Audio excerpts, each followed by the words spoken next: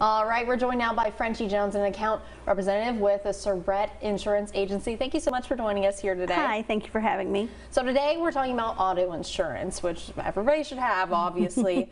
But we're talking about how much is the right amount, to invest in something like this. So we really appreciate you coming on to clarify that. So why should you buy more than the minimum auto insurance?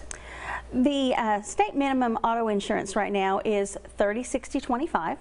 So what that means is you're going to have $30,000 for bodily injury. If you have an accident that is your fault, your insurance is going to cover $30,000 of bodily injury towards the other person, up to $60,000 per incident. And then the 25 is $25,000 in property damage. So it's going to cover $25,000 in damage to the other person's car. The reason that you may need more than the state minimum requirement, my husband just bought a new truck and it was a lot more than $40,000. It was $40,000 more than the 25. So the $25,000 may not be enough to cover the other person's accident if there's more than one vehicle involved or if it's a more expensive vehicle. Yeah, so how do you kind of determine what's the right amount for you then? It's just a very personal decision. It's something that you are going to have to sit down with your agent and go over your personal needs and your budget and see what works best for you. Yeah, so does that liability insurance then pay for damages to your car, or is that only the other person? No, it's strictly for the other person.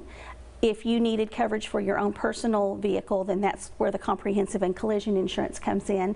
That, of course, is going to be an extra added cost, and again, that's where you would sit down with your agent and go over the needs and what best suits you. Yeah, so what liability limits do you recommend to East Texans then? It's just a very personal, at least 50, most people have that, and it can be more depending on your personal needs. So I guess just kind of bringing it full circle, why should somebody have more insurance than the state minimum then?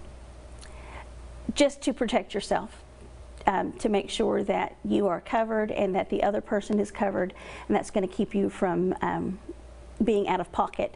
If you cause more than $25,000 worth of damage, then the extra is going to come out of your personal pocket, and the person that was hit can sue you. So tell me a little bit more about your insurance agency then. Where are you located? So at Saurette Insurance Agency, we are located on Old Jacksonville Highway and the new toll road. We're an independent agent. We have many different options. We're going to sit down with you and we'll work with you and find the best solution for your needs and your budget. Yeah, so if people want to find more information or have some more questions for you, where can they find those details? You can call me at 903-630-9253 and then on our website, siateam.com.